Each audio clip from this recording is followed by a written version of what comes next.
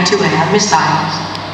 Its job to protect the fleet and escort the buccaneers on their bombing sorties.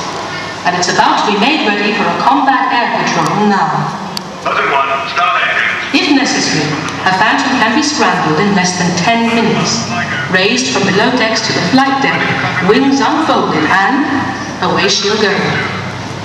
Of course, getting that 30 tons of metal airborne is easier said than done.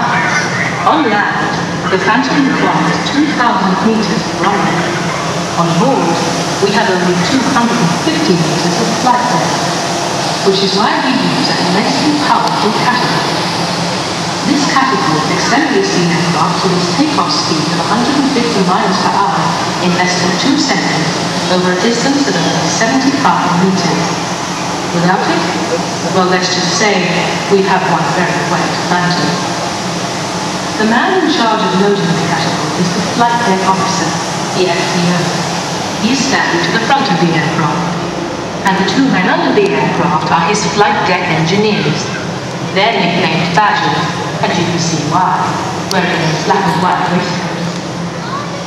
There's so much noise on the flight deck that virtually the whole operation is carried out by a series of well-drilled hand signals, but it all runs like a well-oiled machine. It has to. The Flame Guard helicopter is in position. The Phantom pilot has received his briefing and been given his routine. In a few moments, you'll see the jet blast deflectors to the rear of the aircraft